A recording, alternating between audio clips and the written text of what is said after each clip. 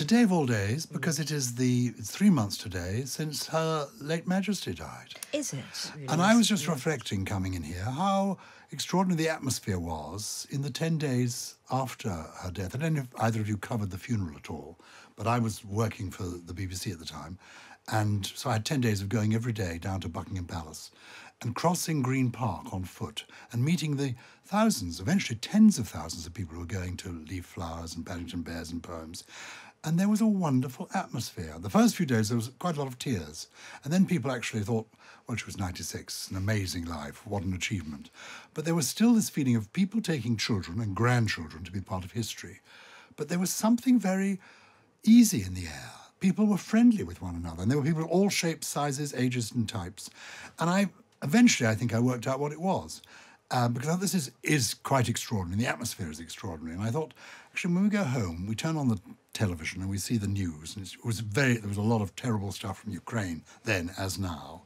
And I thought, of course, we're touching something that is good here. There was the Queen, 70 years, made a commitment at 21. She kept all her life. And she was good, she was kind, she was decent, she was consistent. And I felt people were reaching out almost to touch that goodness. And I thought, this is wonderful. And then the 10 days ended, we had the funeral, and then the world seemed to become grim. All of a sudden, did you feel that at all? Well, that's a really good point to make. Whilst we were in that period of national grief and mourning, I think, like a lot of people, I rather hoped that something lasting would come from that kind of unified feeling. And actually, I went down to Buckingham Palace with my dog and members of my household who wanted to accompany me, and it was a wonderful atmosphere. But you're right to say it didn't last. And how quickly we've come to today, where the way that the royal family is being discussed is back to, I think, the butcher's board. Well, except I've come to the conclusion, having watched only an hour of the Harry and Meghan documentary this morning, that actually it doesn't. I mean, it's interesting to see in a way, and well done them. They've letting their voice be heard, but it doesn't affect the course of royal history one jot. I think Do you think it doesn't? No, I don't think. Curiously, I thought it was. I was sort of all ready for where the bomb's going to be. What's going? Yeah, exactly. Yeah. And then I thought, no, actually, this is about them and their concerns and their anxieties, perfectly reasonable, about being people in the public eye and all of that.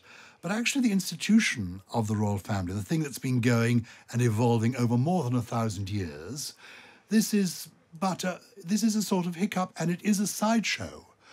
One of the frustrations for Prince Harry, and that's why I think he's calling his book Spare, and why he warmed to it when somebody suggested, let's call it Spare.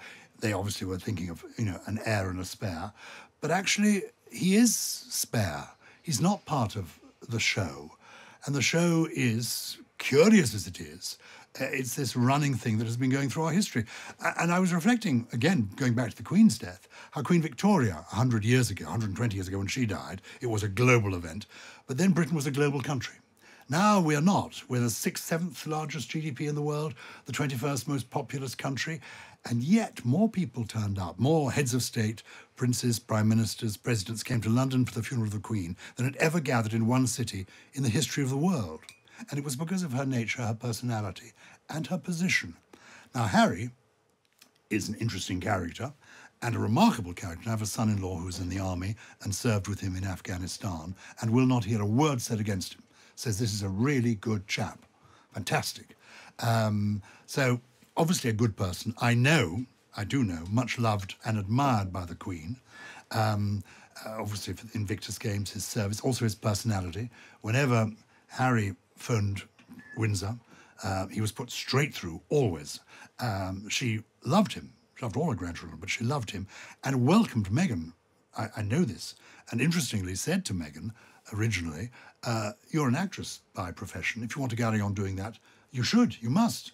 You must follow your calling. But Meghan said no, she wanted to be part of this, particularly showed an interest in the Commonwealth, and the Queen was delighted by that. And then the Queen took her, on her first solo outing, took Meghan, and she took her, I was delighted to see, to my old constituency. I used to be an MP, the city of Chester. I'm afraid it wasn't anything to do with me. It was because the Queen saw that she was going to be opening a theatre that day. So she thought, Meghan, actress, theatre. And I have, on every account, not just the Queen's, but also the Lord Lieutenant of Cheshire, who was there that day, Meghan was brilliant. She absolutely did it perfectly. She, was one step behind the Queen. She was delightful, and everyone thought, oh, this is going to be fantastic. And the Queen was enthusiastic and said, this is, welcome, and suggested to her that maybe Sophie Wessex, as sort of one of the most recent persons joining the royal family, would be a good person to be a kind of mentor. And that's when Meghan said, I don't think so. I've got Harry, and rejected that suggestion from the Queen. And from then on in, obviously, it's ended up where it is now, which is exciting for them, living in America. It's new and different for them. Sad for us if we miss Harry, as I think people do. But I don't think it affects the course of royal history one jot. Can we talk about duty?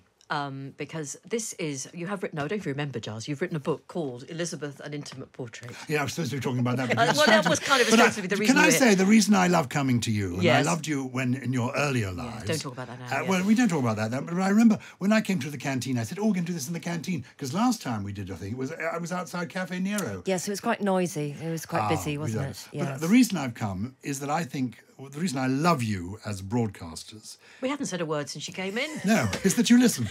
That's what it says. I've got nothing more to say now. I'm thrilled to be here. No, do you know what, Gyles? we can The talk about reason- anything. But the you're reason- right. We're here to talk about You know, my book and my live podcast Your shows. bloody book, which, by the way, I've read. Good grief. I know, absolutely. Oh, God, you're either a quick reader or they got you an early copy. It was quite an early copy, and I don't have a fabulous social life, Gyles, so it's fine. And it's been cold. There is a really interesting bit in the book where you accompany the Queen on a relatively routine sequence of engagements. I think it's back in early 2000s. And God, I mean, it sounds quite dull. But she just keeps going. I mean, she doesn't bring a particular sparkle to it, but she's diligent and she's dutiful and she smiles at people and her face used to ache at the end of the day. It was extraordinary. The reason I've kept a diary. I first met the Queen on the 2nd of May, 1968. And if you meet the Queen, you remember it. She doesn't remember meeting you necessarily, but you remember it. And I wrote it down. And this was a period, about 20 years ago, when people said, the Queen was at her peak. This was her. And I spent many days with her, as you saw from the diary. And what was interesting is that when she was the Queen, being the Queen was enough. She just needed to turn up. And she was always herself. Other people, nobody's normal with the Queen. Did either of you meet the Queen? No. Well, if you had, there's always a kind of nervous laughter in the room, and nobody's quite natural. But the Queen was always the same person. If she came in here and sat down, and she felt she needed some lippy, she'd open her handbag and be doing her lipstick, and then would just chat to you quite normally. Nobody was normal with her, but she was normal with everybody, and it was sufficient to be the Queen. And she did nothing with much ceremony.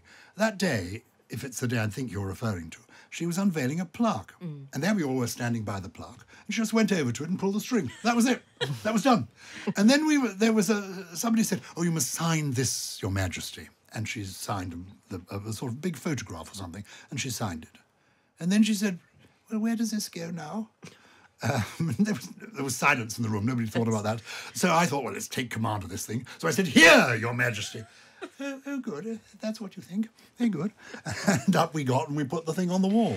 She wasn't faultless. Who amongst us is? And I think there's a suggestion that her real lack of interest in any kind of confrontation of any sort may have not done a great deal for some of her relatives, and particularly her second son. I don't know about that. She wasn't like her mother. Her mother could put her head in the sand. The Queen was very even-tempered, very easy in the sense, and very, she could see the two sides of every argument. She was very loving and very forgiving. And one of the things that I'm very conscious of was that she wanted so totally to be fair. That came home to me when I was at the Royal Variety performance with the Duke of Edinburgh on one occasion. And he'd let you know if he'd enjoyed an act or not. He'd applaud loudly, and then he'd look at the programme and say, oh, God, Elton John again. Oh, Poor old Elton gets a right bashing. Anyway, but the Queen applauded everything equally. And I said to her at the interval, Your Majesty, you seem to be enjoying the show. She said, well, yes, of course.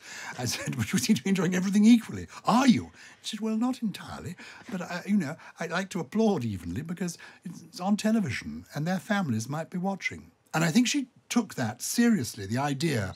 So it was a matter of policy with her to be even-handed. I don't think... the point I wanted to make was this. she never talked about individuals because she didn't want to be invidious about them. The one exception she made was if you talked to her about who she admired most. She'd met everybody, you know, from Frank Sinatra and Marilyn Monroe through to Vladimir Putin and Idi Amin. She had met them all. She singled out, if ever you said who was special, she always singled out Nelson Mandela. And the reason being, she always followed it in the same way, that 27 years in prison and emerged without rancour. And that was for her a philosophy. I mean, her faith was so fundamental to her. Yes, driven by duty, made happy by her dogs and her horses, but sustained by her faith. And that she really took that seriously. I was standing at the back of a church with her, I think in Malmesbury, and it was the Book of Common Prayer. And I said, oh, it's marvellous, the Book of Common Prayer. And we looked at the programme, and there was, the first prayer was, Our Father which art in heaven, the Lord's Prayer.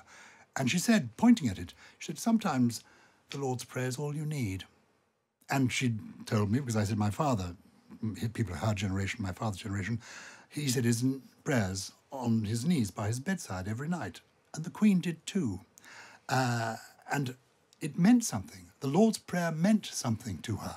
So when you speak about her children, I mean, in the book I write about how she actually was able to divide public duty, public obligation, and private problems. And so when it came to Prince Andrew, he explained what the stories were. He put his case to her. She responded, apparently, with just one word after the first account, intriguing. But then came to the conclusion that as far as the royal family was concerned, he had to step back. But as far as she was concerned, he was her son. And the next day, she made it clear she was by being photographed out riding with him. Can I just shoehorn in a quick question about the marriage to Philip? Because his persona was famously irascible, and I can't, having read the book, and I enjoyed it thoroughly, Gyles, he actually comes across to me as almost unbearable at times. And you make every attempt you can to get the man to emote, because there was real tragedy in his life, wasn't there? Absolutely. Particularly in his early life. He had a rotten childhood, and all he ever seems to say is, well, that's life. Yes. People die. Death is part of life. But you're right. And he originally asked me to write the story. He invited me to do the initial biography of him, a short biography. And then he wouldn't say anything. And I said to him, and he was so perverse, whatever you said, he contradicted it. So I'd say, I talk about your Navy years. He'd say, yes, the first two words to come out of the Duke of Edinburgh's mouth always were, yes, but. So whatever you said, it was yes, but. So I'd talk to him about the Navy. He said, yes, but I'd rather have been in the Air Force. You know. And he said, why have you put, this is true, I showed him the proof. He said, why have you put I was serving on HMS Ramillies? I said, because you was, sir. You did. You gave me the logbooks, kindly, sir. You mentioned in dispatches, distinguished service. He said, I did not serve on HMS. I said, you did serve on HMS Ramillies. You gave me the logbook. He said, I did not serve on HMS Ramillies. I served in HMS Ramillies. You don't live on your house, do you? You live in your house. Don't you know anything? Oh, God almighty. And he asked you to do it. And he asked me to do it. I'm very glad he did, because through him, I found him fascinating and admirable too. But through him, I met the Queen. And this is absolutely true. When I was already writing the book, this is 25 years ago, at the Royal Variety Show, waiting outside the Royal Box, he arrived with the Queen, and he said to the Queen, this is Gyles Brandreth. And then he leant towards her and said, he's writing about you. And then he went right close to her ear. He said, be careful. He's going to cut you into little pieces. And the Queen looked quite alarmed. I blanched, and it was one of his jokes. He went off chuckling. That's sort of what I mean about him being a little difficult. But on that point, if you'd had the opportunity to know something that none of us know about them, or see something that was a bit untoward, would you have put it in a book? Or would you have kept it to yourself? No, I think I have tried to sort of show what they were like, what their relationship was like. I mean, he wouldn't talk to me about it, but did occasionally show me. He gave me a quotation, for example, from Antoine de Saint-Exupéry. He was a great reader, and he admired him because he was the man who wrote The Little Prince, but was also an aviator. And the quotation read, love consists not necessarily in gazing into one another's eyes, but in looking in the same direction. Oh, okay. And he gave me that after he'd refused. I said, there are no pictures of you and the Queen holding hands, and, and he just wouldn't answer. But then he did show me that. So an oblique way of saying an oblique way of saying it. And after that meeting, one of the Queen's private secretary pointed me in the direction of another quotation from Cyril Connolly. that said, if you want to look at the quality of a man, look at the health of his wife, which is very interesting. And what he meant was that the Queen was, until her last illness, a wonderfully healthy, robust person. And throughout her life, she was a robust person. She was small, but she was always sturdy. And it worked for them. And understanding other people's marriages is never easy. But for me, it's been a fascinating thing to study. And I come away from it admiring them both, actually, hugely. And their attitude to life, which was so different from Harry and Meghan. So look out. Look up, and don't talk about yourself. Yeah. Yeah, well, it's gosh, a good rule, what's happened there? We've only got about 4 minutes now to talk about your podcast. The reason I came in. Yes, let's quickly talk about your podcast. So for people who've never come across it before, I mean, how daft they must be. It's all about words, isn't it? And it's just a delicious, indulgent festival of our language. I'm writing that down because that's the quote of the day. It's why I got up this morning. It's called Something Rhymes with Purple, and it's because something does. I didn't think anything did. I thought it was a word like silver, for which there was no rhyme. But a herple apparently is walking with a limp. I've been friends with Susie Dent for about 30 years, and we love words. We love words and language.